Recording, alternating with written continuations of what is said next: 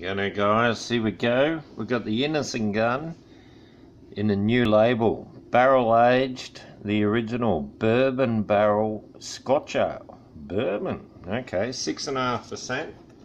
I think I've done it with the old label a few years ago. I know I did the rum one because I really enjoyed that, but this one's the bourbon one, the bourbon Scotch. It's a bit weird saying bourbon and Scotch in the same sentence.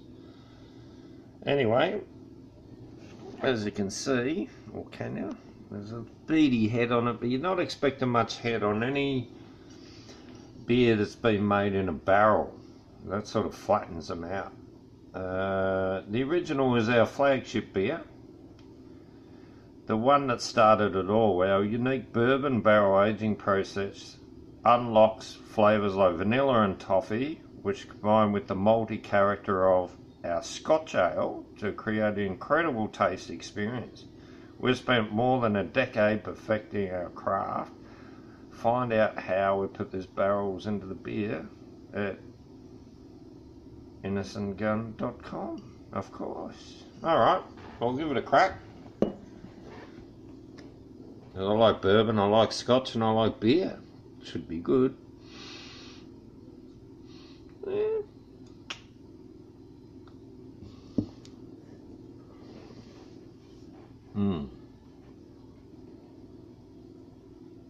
Yeah, that's not too bad. Very smooth. Hints of bourbon. There's not much wood in there.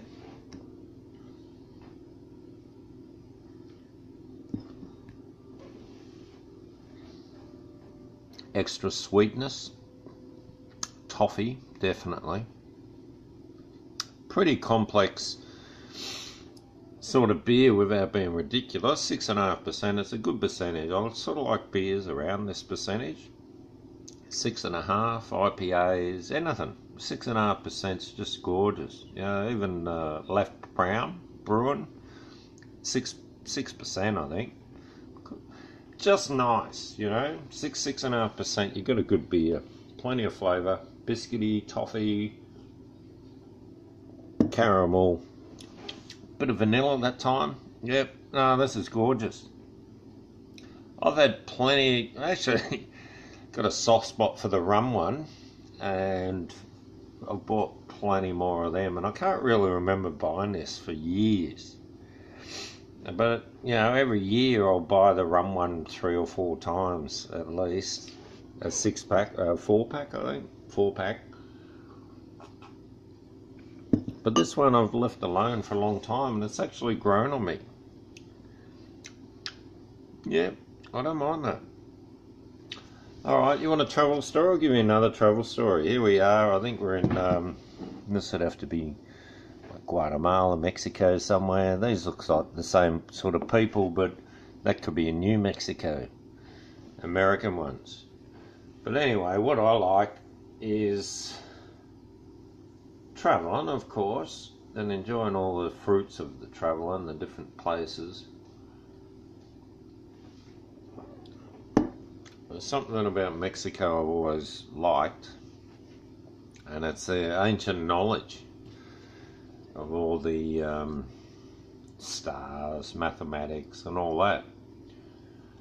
Yeah, it's pretty interesting. It was a mighty empire, and they really lasted right up until not that long ago, 150 years ago. They fought off the Spanish for about 350 years. It took the Spanish that long to wipe out their kingdom.